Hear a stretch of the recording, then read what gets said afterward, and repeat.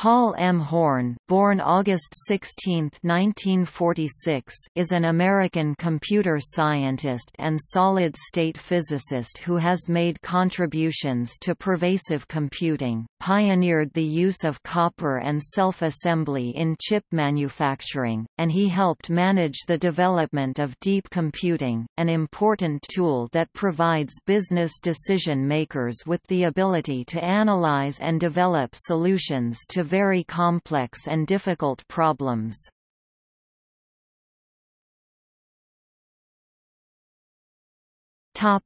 Early life and education. Horn was born on August 16, 1946 and graduated from Clarkson College in 1968 with a Bachelor of Science degree.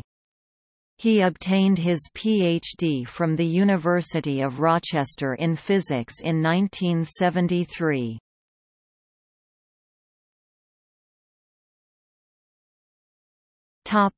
Career.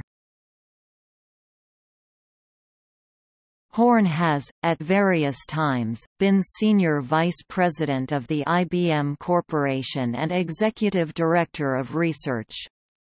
While at IBM, he initiated the project to develop Watson, the computer that competed successfully in the quiz show Jeopardy! He is currently a New York University (NYU) Distinguished Scientist in Residence and NYU Stern Executive in Residence.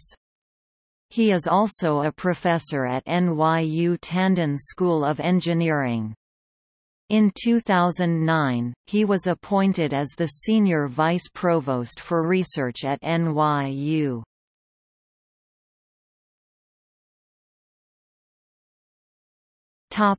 Awards.